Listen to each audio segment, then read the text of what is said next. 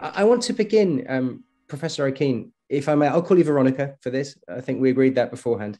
Can we just clear up psychiatrist versus psychologist versus psychotherapist, in case anyone's in doubt? What is distinctive about your work as a psychiatrist? Well, if we were American, we'd all just be shrinks. Basically, I'm a medic. I have a medical degree. Psychologists study the structure and function of the mind. And really below the neck is foreign territory. In much the same way that above the neck is foreign territory for many medics, apart from neurologists and psychiatrists. So I suppose neurologists and psychiatrists are doctors who focus on the brain and look at brain illnesses primarily. Neurologists, just to clear this up, because I think it's quite confusing sometimes to understand the difference between a neurologist and a psychiatrist. And it's a blurry distinction. But basically, neurologists look at motor and sensory impairments. In other words, what goes wrong in your body if you have a paralyzed arm after a stroke, and what part of the brain corresponds to that. In other words, what part of the brain you've bled into. And it tries to treat disorders that can be visually seen, like epilepsy, like stroke disease, like motor neuron disease. So disorders of the motor system that are apparent. Psychiatry, on the other hand, looks more at cognitive and emotional disturbances. So illnesses in which people are neurologically intact, we would say. In other words, they can sense things in a normal way, they can move all their limbs, they have normal reflexes. Psychiatry looks at things that are below the surface, really, the more interconnecting parts of the brain, the emotional centers and the integrative centers of the brain. So sometimes disorders cross from neurology to psychiatry and psychiatry to neurology, but mostly from psychiatry to neurology. And this is a point that disturbs me, actually, because if we find the etiology or the cause of an illness, it frequently gets transferred to neurology. Yes, but the cause, you mean the organic cause, like a physical thing that you can pinpoint. Yeah, that's right. Like for centuries, up until quite recently, up until about a century ago, epilepsy and schizophrenia and psychosis would all have been treated as similar disorders. How interesting. But now epilepsy's been shifted across to the neurologist because we know what's happening physically in the brain. Is that? That's correct. So my argument about psychiatry is we need to grab the brain back, and we need to say that, you know, we are now looking for the causes of the emotional disorders in the brain. And I suppose that's very central to my book, is experience, and saying to people, you want to understand your experience is just as organic as the way you move your hand. And that's such a striking aspect of the book, that you have both barrels, really, the personal biographical accounts of patients' subjective experiences, but you also look at the structure of the brain and this sort of marrying of the two approaches.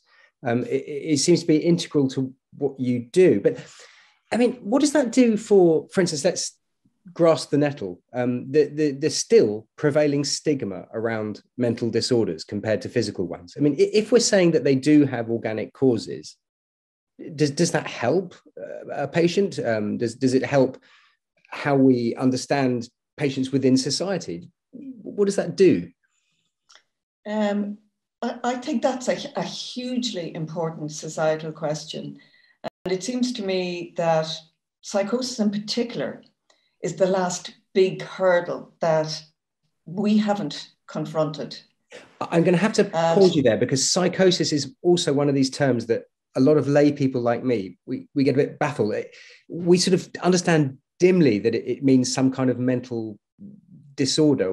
It's to do with the perception of reality. But could you explain what psychosis is?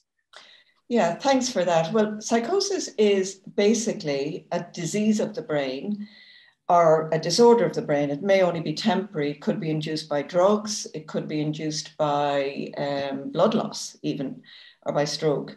So psychosis is basically where whatever is happening in the outside world isn't being translated in a real way into your brain. So you're misinterpreting the world, and you're forming representations of the world that are false. So the sort of world that we all share the same world because our eyes, ears, and our sensory functions work. And our integrative functions in our brain, the putting together of all that with our memory is working. But for some people, those connections are awry. And those connections give them a fake, distorted idea of what's happening in the outside world. So they live in an alternative reality. They hear voices that aren't necessarily been spoken from the outside, but their brain is firing off, producing voices as if there was a voice out there. So it's a terribly confusing disorder. And as you say, a highly stigmatized one. And I mentioned psychosis first. Schizophrenia, for example, is a common psychotic disorder. Believe it or not, 1% of the population suffer from schizophrenia. And that's consistent historically. It's not like attention deficit disorder, which is blossoming, if you like, in the last few decades. Schizophrenia has always been there. It's been there in the biblical prophets, and it's been throughout the asylums, history of the asylums, and it's there today. And yet, such a common disorder is so rarely spoken about. Even the fact that you have to ask me to guide the listeners into what the meaning of the word psychosis is very illuminating. So I think what you've asked me, to get back to your question, is central to what I want to say in this book. And that is that all human experience is processed in the brain. However mystical, however spiritual, however creative or beautiful that experience might be, it is a consequence of what's happening in the magic of the brain, in those integrative centers of the brain, of which memory forms the deepest, really, and most personalized and creative component of.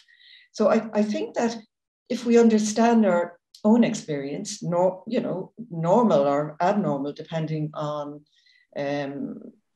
what sort of brain you have and what has happened to you throughout your life, if you read a book and that gives you an insight into your own experience, I think that will give you an insight into abnormal experiences and how they are based in the organic matter of the brain, and how we needn't fear them, how we need to understand these people and welcome them into society.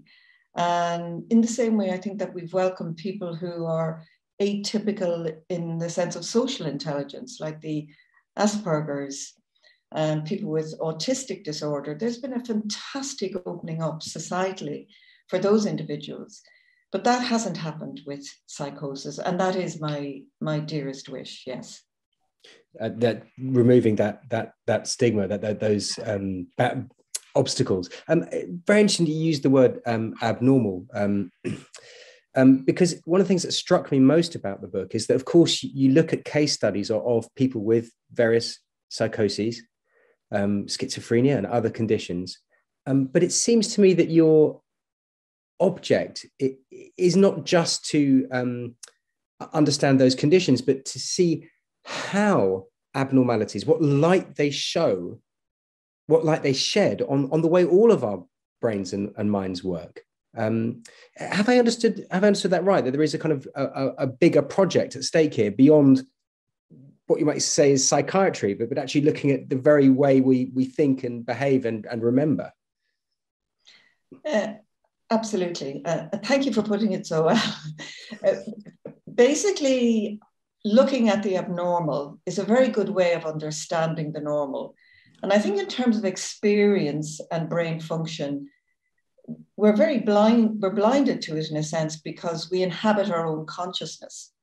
And it's difficult to understand what's happening to us moment to moment, unless we're a deeply introspective person or a wonderfully creative writer like Proust or James Joyce or some Virginia Woolf. And of course, those people immerse themselves in their own consciousness and we're able to objectify it in a sense and help us to understand our own experience. And that's one way through. But I think understanding or seeing abnormal experience helps us to understand helps us to break down normal experience, because that absence of function that we take for granted can be hugely illuminating. For example, I cite the case of a woman who lost her memory. And, it was very enlightening for me to see a person who had lost their memory and had lost their sense of self entirely with that loss of memory. And what I noticed particularly about this woman was that she couldn't identify place. So she would be, and I tell the story of being in an interview room with her. And as the interview progressed, there wasn't a softening or getting to know each other as what usually progresses with human beings. Because as I'm talking to you, we're getting to know each other. And as we get to know each other, obviously the dynamic changes. But that didn't happen with that woman, as usually happens over a psychiatric interview, which takes place over something between 40 minutes and an hour, the initial one. And that was peculiar for me. And that was because she didn't have a memory. There wasn't a cumulative experience of talking to me building up in her. And the other thing was that I brought her out of the interview room briefly, just to the foyer. And when I brought her back into the interview room, she was starting all over again. She hadn't seen me for 5 seconds and she hadn't seen the room for 5 seconds. And she came back in, she didn't know who I was and she didn't know where the room was. And I felt that this was a woman who was entirely lost. She was lost in the world. And more than that, she was lost in herself. And it was very instructive to me. And I was very young at this point, and this was pre-clinical scanning era. It was very instructive to me about how central memory is in the way we communicate with people, in the way we orientate ourselves in the world, in simple and in complex ways, and in terms of our own identity. Mm. You say how central memory is. I mean, that is the theme that runs right through the book, how all forms of identity and our sense of self and the way we can operate rely on this, I don't want to call it a master key, but it seems that memory underpins and sort of links all the other functions that I mean, you said that without memory, we don't have any identity. And that's a very disturbing thought. It makes me feel a bit provisional. You know, I'm sort of stitched together by this sort of lucky sense of something ongoing. I mean, how common is it to lose that thread? Is it something that would be a sort of a massive injury to the brain? Should I be afraid of this? Well, you certainly know signs, James, let me reassure you. My wife may disagree. Any form of memory loss, either short-term, long-term, or memory processing. So it is very rare. It is very rare to have a coup d'etat, as it were, of memory loss, the way that tragic young woman did. And she actually had a tumor, a huge tumor in her brain, in the memory factory in the brain, the hippocampus. So her brain was hit very specifically in a central mechanism for memory formation. But she did still have some memory because she was able to walk, she was able to cook, she was able to drive her car. So there are two types of memory. There is the memory that's ongoing and which we're forming from moment to moment. And as we're talking to each other, we're processing memory. So I'm processing what I've heard a few moments ago from you, and you're processing what you're hearing from me. So that's memory is an ongoing thing. It's very live. It's what we're using that this woman couldn't use. She couldn't have a conversation that had a thread because every moment was a new moment, essentially. But there is the memory that goes up to the outer parts of our brain. Memory like learning to ride a bicycle, learning to drive a car. And all these motor functions are automatic. So there are certain things that even if you lose parts of your memory, you will retain other parts because the memory becomes, as it were, automatic. It goes up from your memory centers, from the hippocampus at the center of your brain, back up to the outside of your brain, and it's automatic there. So you will be able to automatically remember some things without having to actively recall or without having to process your memory from moment to moment.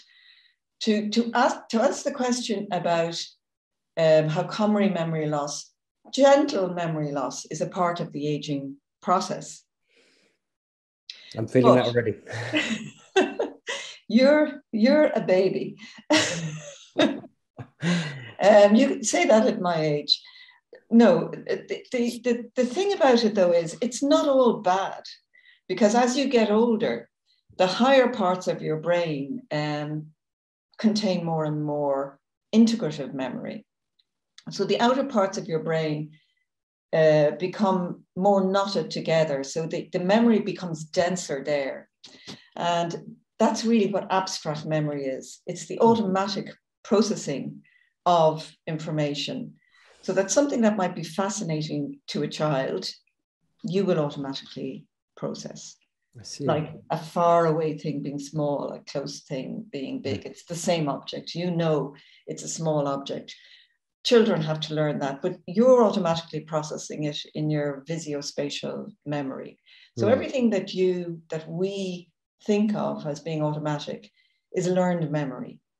And as you get older, your abstract memory becomes better, not just in terms of visuospatial, but in terms of concepts. So basically, you become more abstract and more conceptual as you age. And older people are better at teasing out abstract ideas and taking shortcuts. So we may not be as good at processing information as young people like you, but we have the edge in terms of being able to cut through rubbish and abstraction we're good at. That's gloriously reassuring, because of course the narrative is always of decline, and anxiety around memory loss is so common in a world where we know dementia is in store for so many of us. But what I really wanted to ask you about, you talk about the operation of memory there, and it sort of moving in the brain in a way that is extraordinary to me. In the book, you talk particularly about the links between emotion and memory. And I wondered if you could untease that a little bit, because some of your case studies do tell us extraordinary things about the way emotions help us reconstitute memory. Have I got that right? That there is a sort of an emotional tag that goes with.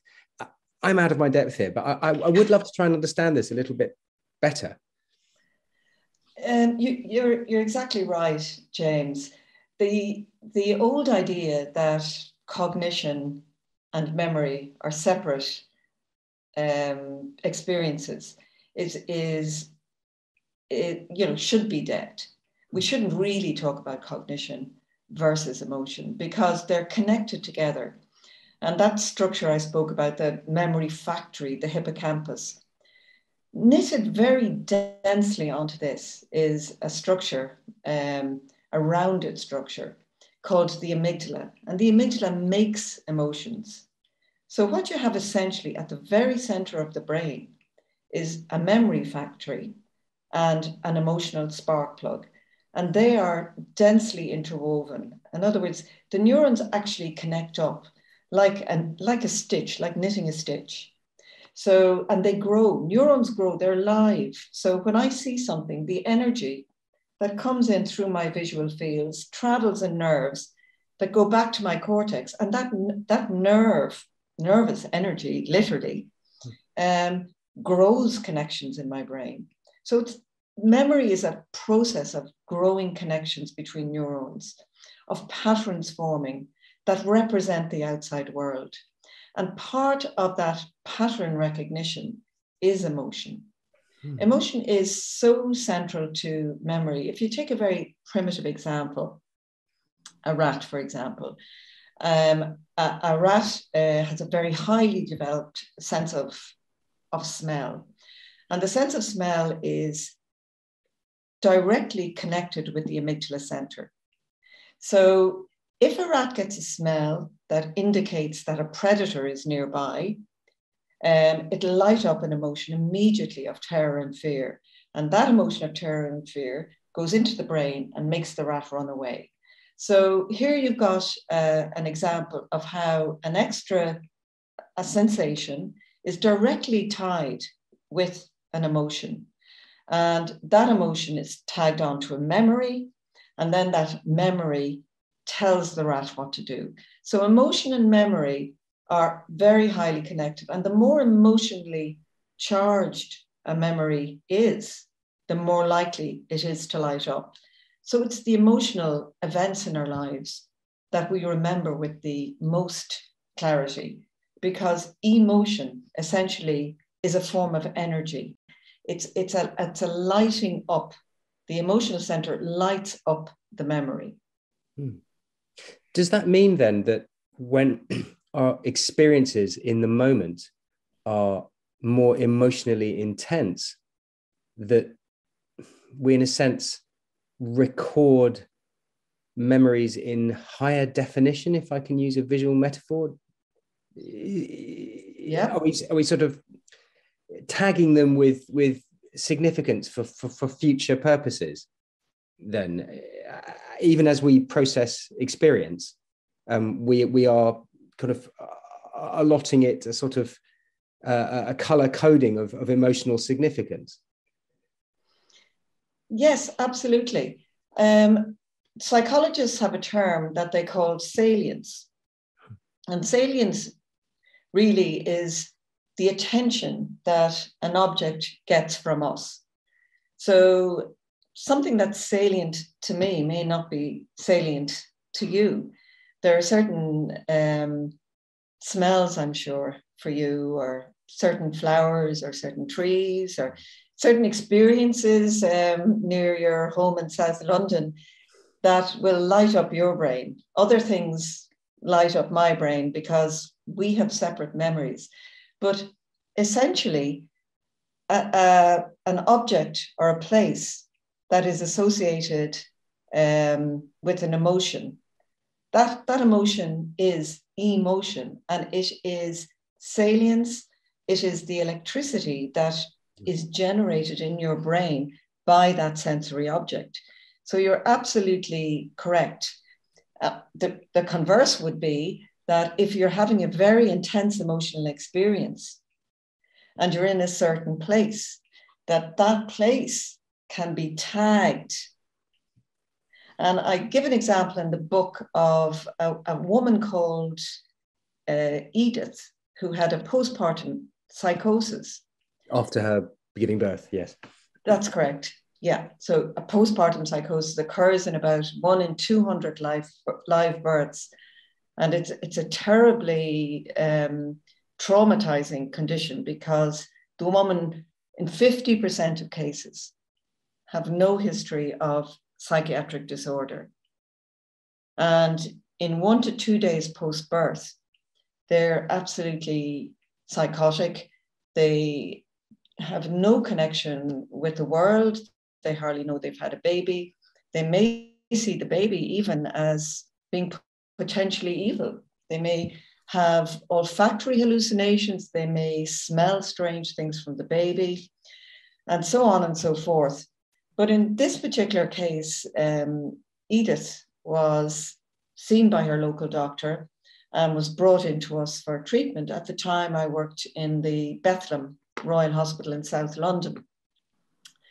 And Edith had spotted a graveyard on her way to the hospital. And the graveyard was there was a very old, small, tilted gravestone in the graveyard, presumably tilted because it was so old and the soil had shifted. And Edith immediately knew. She made what we call a perceptual delusion that her baby was buried there, because she didn't believe the baby belonged to her. She believed that the baby had been taken from her, stolen from her, and buried there, and that the baby that was in the house with her, in fact, was an imposter baby, like a changeling. Gosh. Yeah, so she came to hospital and thankfully she got better.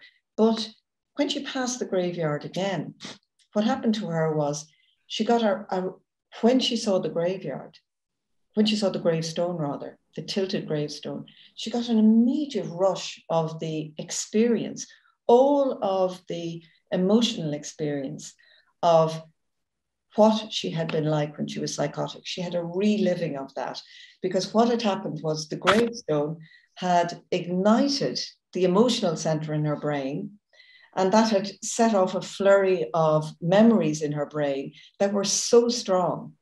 It was like an experience of reliving. And in a sense, it's like a flashback. A flashback is an intensely relived memory. But I think Edith really taught me then that memory was very much a live event, and that the emotion that a memory carried was so important to how we experience the world. Even if you're looking at an object like a small tilted gravestone, if that has been perceived at a moment of intense experience, well, that can make a very lasting impression on your brain. And in fact, Edith said something very resonant with me that has stayed with me ever since. When I was explaining to her, as psychiatrists and clinicians do, that she would obviously understand that the tilted graveyard was memory, and that hadn't really happened. She said to me, yes, but the memory is real.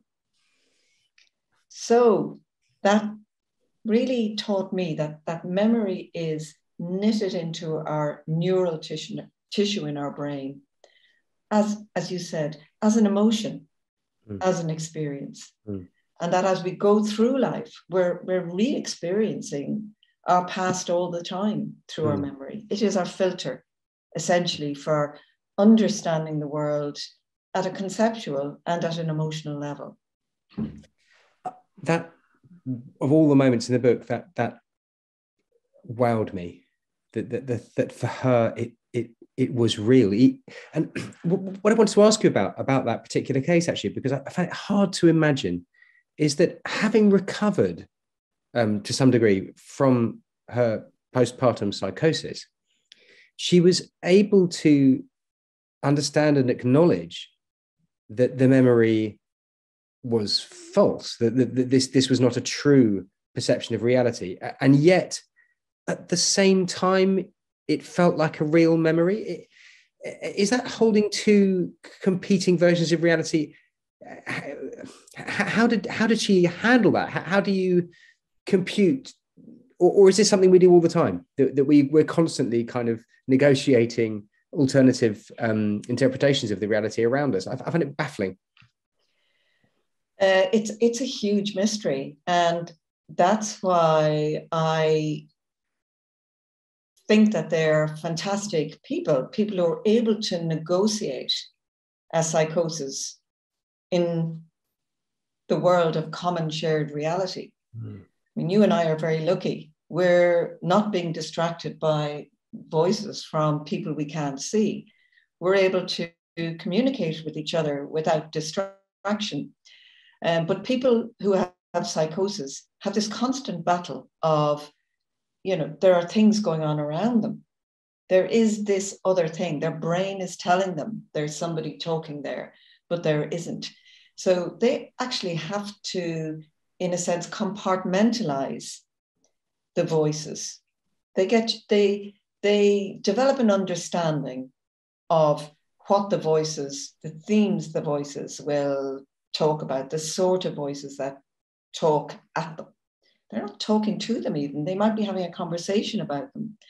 But they somehow or other, with specialized forms of therapy, and sometimes on their own, sometimes with the help of parents or loved ones, friends, they develop mechanisms extraordinarily to kind of sift through these competing realities, as you've said, and try and focus in the common shared reality and live a life, a shared life of commonly shared reality with other human beings.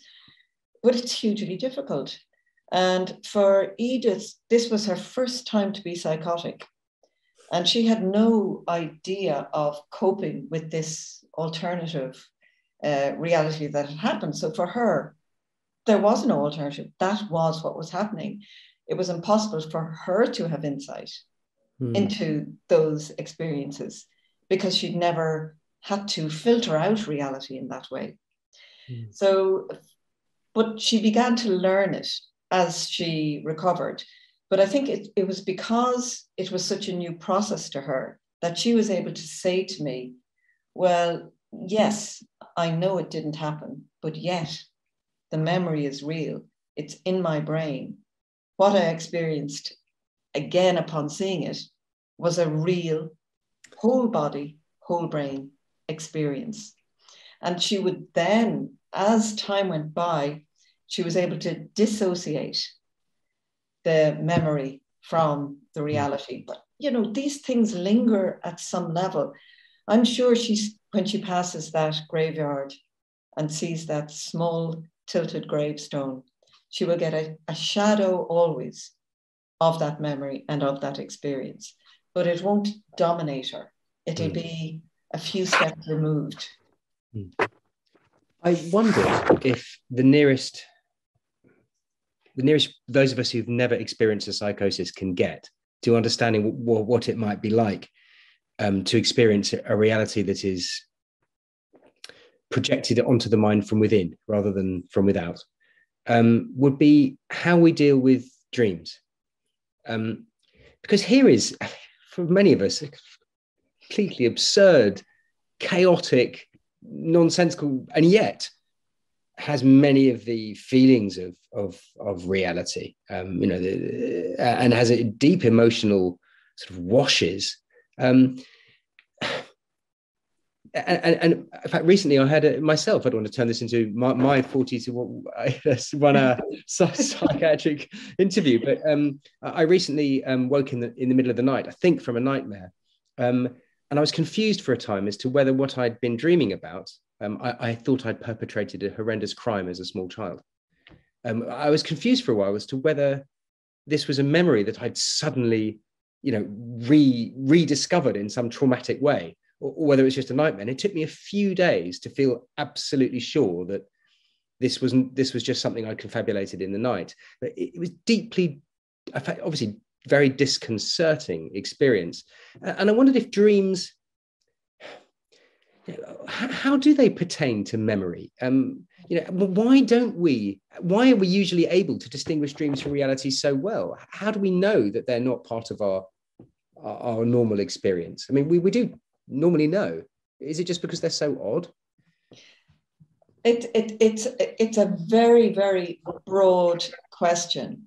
But in terms of physiology, sleep is central to memory, absolutely central to memory, because what happens during the day is our little hippocampal cells are weaving memories all the time. So they weave and they weave and they weave. There are only so many hippocampal cells we have. Right. And we can't keep reweaving all the time, because then the memory just gets obliterated by something else. So what happens during sleep is that these memories go, what I call go cortical. They go from the hippocampus back up to the cortex. And in that process, though, and this is where nightmares and other things happen, in the process, as they're weaving their way up through the patterns of memory, sometimes what happens to us during a day will trigger something that's old, latent, forgotten in our memory. And it'll wake us up because there's a realization from the undertow of our memory that's telling us, look, there's a warning here. Something has happened to you today. There's a memory that's coming up here now, and I'm giving you advance warning that this is disrupting something. And the thing that it's disrupting is related to what happened to you during the day. So in terms of what your dream was, what I would say to you is, don't think back to your childhood. Think about what happened to you that day and in the preceding days. And then work backwards, because your brain is warning you about something. And essentially, if we had no memory, well, we wouldn't have that unconscious warning signal to us to think. And to think about something for a few days is a very good way of trying to understand what the dream means. Mm. Of course, the more spectacularly salient and the more arresting a dream is, the more we remember it. Yes. And the more we think about it. So dreaming serves a very clever function in terms of our past telling us, in a sense, about our future. And I think that's probably why people say, well, dreams foretell the future, because the dreams will warn you. They're there to warn you about what might happen. So if I get a night terror and I'm very focused on it, I write it down, I think about it. I think, like, why did I have this dream at this particular moment? Am I in a situation like I was in before and I'm not aware of it? I was blind to it then. You know, maybe I shouldn't be blind to it now because it's happened previously. So thinking about what's happening to you currently is a very good idea. It's very interesting because there is a spectre hovering over this bit of the conversation, and the spectre is called Sigmund Freud, it seems to me. You're not nice about Sigmund Freud in the book at all. And yet, is there some, however disproved, however misguided, was he at least right that dreams are a signal to us to pay attention to our biography? Is there anything left of Freud? Would you throw away the whole thing? Freud is part of our collective memory. Just like, I mean, if we think about particle physics, if we think about the speed of light, we all think about Einstein. But of course, there were fantastic physicists around. They weren't rock stars like Einstein. I mean, he had a fantastic turn of phrase. He was a hugely gifted man, a really gifted communicator. But there were people around him like McConnachie, who was just as clever, but he wasn't a rock star. So, but Einstein is in our collective consciousness in the same way that Freud is. I have a problem with Freud because he knew that girls were being abused. He knew that there was incest was very common in Victorian times. He tried to out it. And then he realized that if he outed it, basically what would happen is that he would lose his position as a famous person. And, he was an ambitious man. He made a choice. So he backpedaled. And so instead of saying men, fathers, uncles were abusing girls, what he said was the girls created fantasies about the men abusing them. and created the whole thing about penis envy and so on and so forth. So I have a problem with Freud for that reason. And I don't have a problem with Einstein. So Einstein remains, even though I know he's not the beginning and the end of particle physics, he remains as that person. But I think Freud, for me, is quite malignant. Mm. And the other issue is of Freud's legacy is he has said that everything has a cause. And I think, again, before that, psychiatrists or alienists, as they were called, would have said that psychotic disorders and severe melancholia came from a disease of the mind, of the brain. Whereas Freud said, no, everything was curable. It was connected to some disturbance, infantile disturbance. Oh, that it were. Oh, that we could go back and fix everything. But we can't. We can't fix everything. Some people have brain diseases like psychosis, like severe depression, like severe OCD, and they're not fixable by going back to childhood. So I suppose those two main reasons are the reasons that I have problems with Freud. In terms of the unconscious, Freud didn't formulate those ideas. Mm. William James was the man who gave us the phrase, this stream of unconsciousness. Mm. And, his brother Henry James was the novelist who, wrote some of the first streams of consciousness novels. Mm. And, William was his psychologist brother. And, he outlined. Sorry, I'm going to have to just turn my phone off here. Excuse me. Yeah, absolutely. Sorry.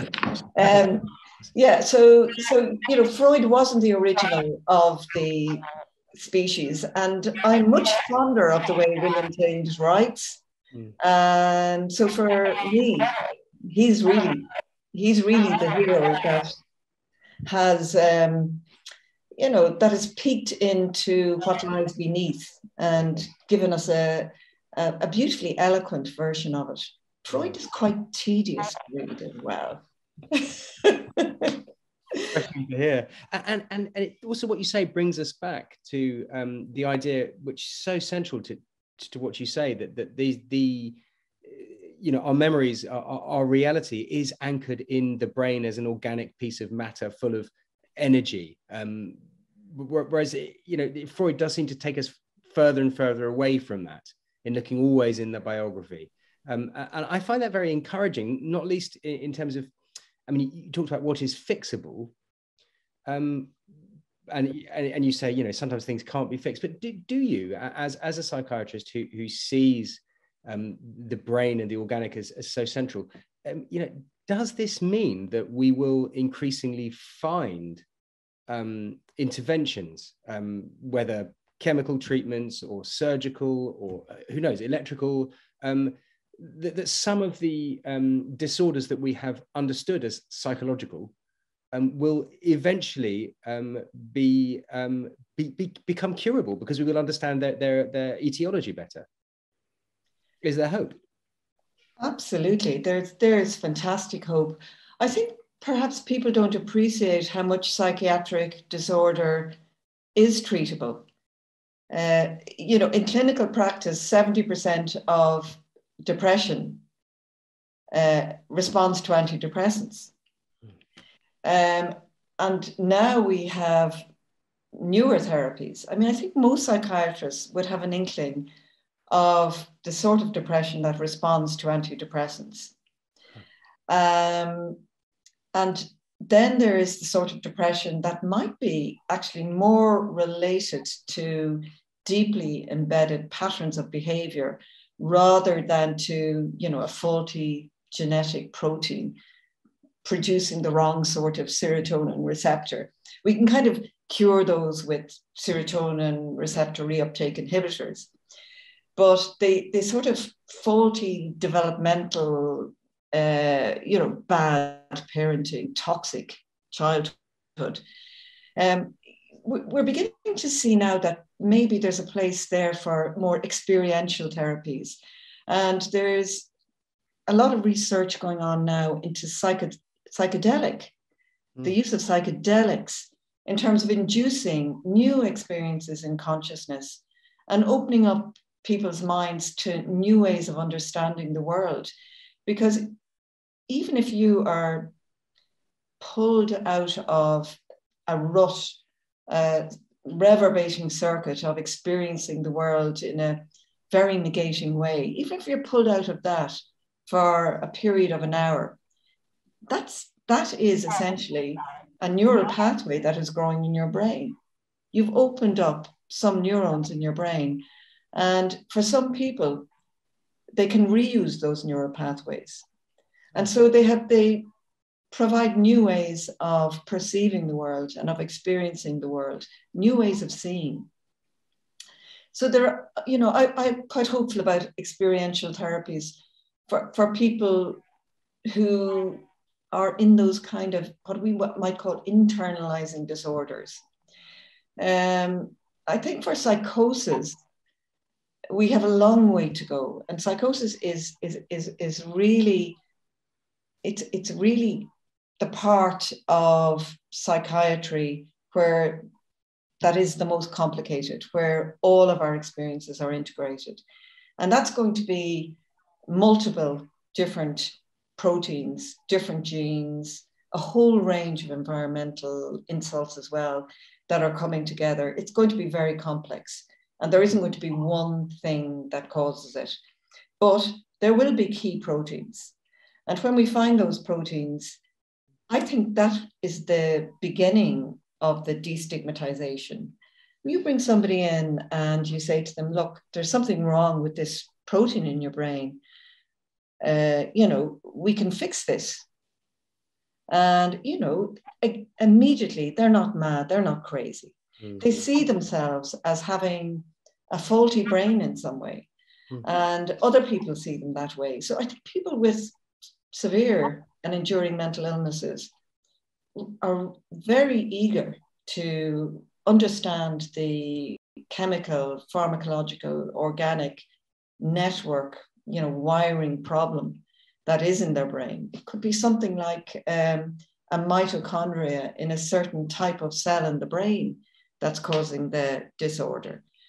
There's a billion possibilities, literally. The flip side of finding cures, if I can put it like that, is it seems to me that any intervention, especially medication or drug, immediately lends itself to off-label uses and abuses. And is this a prospect in the future that we should be worried about, that as we discover more and more psychoactive drug treatments, that they will be used for as accelerants, as stimulants, as and then all the questions come about who has access and what are the legal limits. I mean, you talk in the book very interestingly about a patient with bipolar disorder and having a period of sort of hyper consciousness of being sort of a brain that's sort of working at a more. I mean, isn't that something that we're going to want? Is that a danger? A very provoking question. I think what's happening with psychedelic, just starting with abusive compounds, there is a huge potential for abuse with psychedelic compounds. But the alternative to that is a lot of people don't want to take psychedelics. I'm not particularly interested in taking psychedelics. I think I'd like to, but it's not something I'm hugely interested in. I don't feel the need. I have a lot of internal stimulation, if you like. If you have a rich interior world, maybe, you don't want them necessarily. And I think, some people don't give themselves the time to develop an interior world. they're not readers like you, James. It's not their job. They might be doing other things that, that are far more prosaic.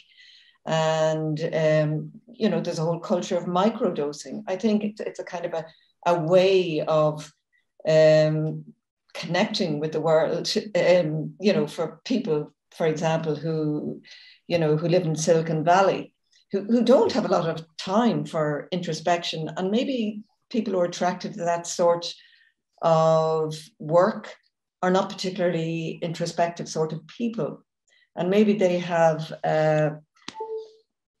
more of a need for that kind of transcendent experience than others would have. Mm. So I think, the sort of person that you are and the sort of way you are in the world will determine whether or not you want to take these substances.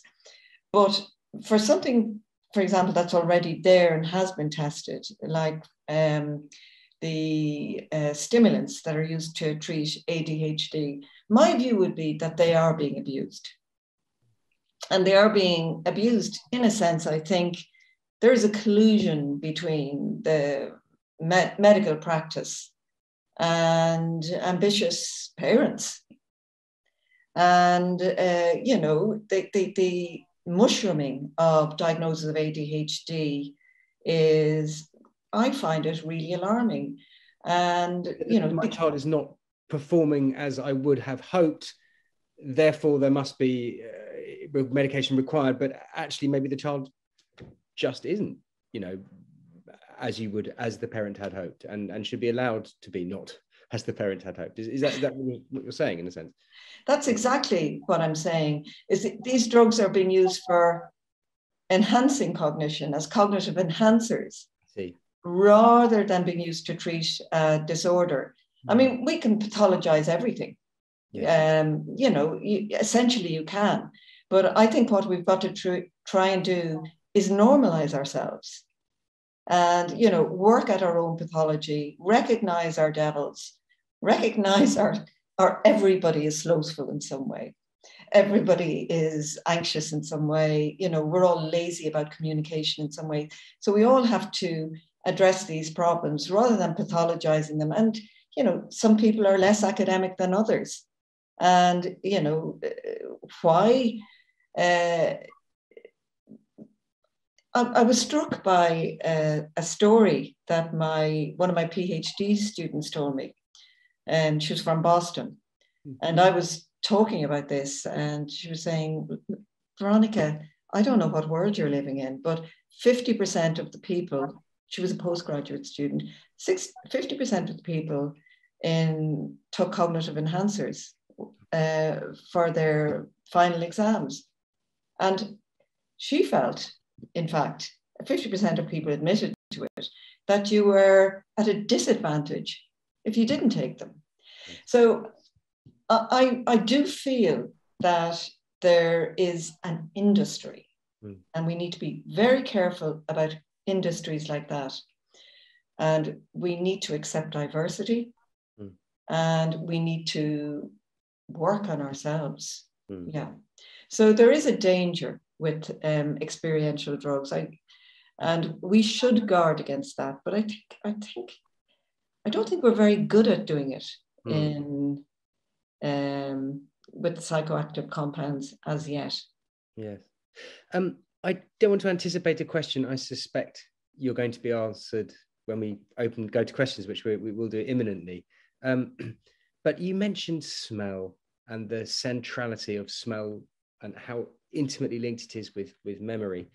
And I just wanted to, I'm so curious about it myself. I wanted to ask you a little bit more about it. And you talked in the book about an experience you had with the smell of a particular herb, lovage, I think. And I wondered if you could just tell us about that, because for me, it did illustrate sort of perfectly how your book brings in your own experience, your clinical experience, your understanding of the neurology of the brain. What happened to you? Well, I was pregnant in Cambridge, and I had a herb garden at the back of the house. I was in the first trimester of pregnancy, the first 3 months, and I was very ill and prone to nausea, particularly every morning I had nausea. But I was also learning about herbs. I was doing a lot of gardening that summer. It was a glorious summer. And one evening I had made a salad and I got particularly sick, and I was very sick the following day. And I knew it was something in the salad, which is in itself interesting. Because if you think about your own experiences, and if you've ever had food poisoning, you know what it is. No. So that process is your brain retains a memory for a smell. And so your brain has already associated the food with the smell. You don't even know how it's happened, but it has happened. So somehow or other, there was something in that salad that I knew had made me sick. And a few days later, I was out in my herb garden and I suddenly had a feeling of nausea, and I smelt the smell and I knew immediately that that was the substance that had made me sick.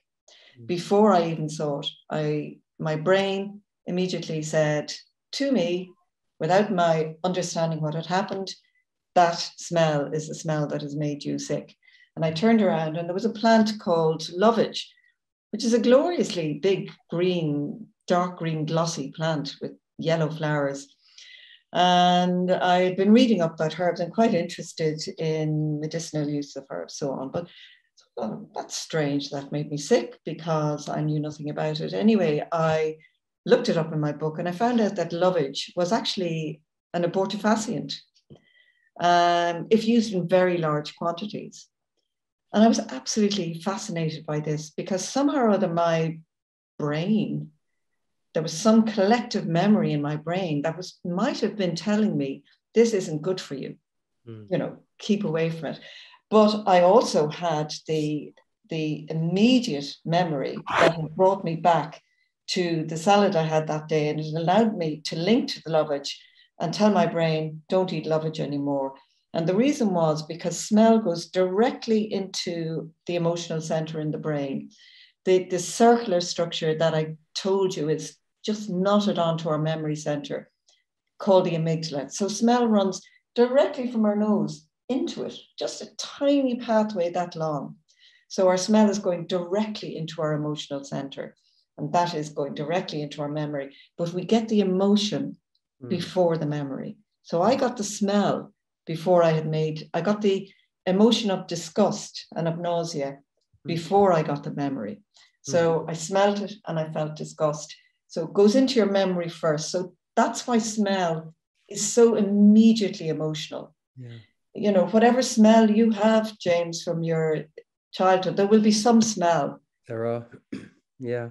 I love that story because it seemed to tie together so much. You have this sort of hinterland of folk story in the book as well, with talking of changelings and lovage.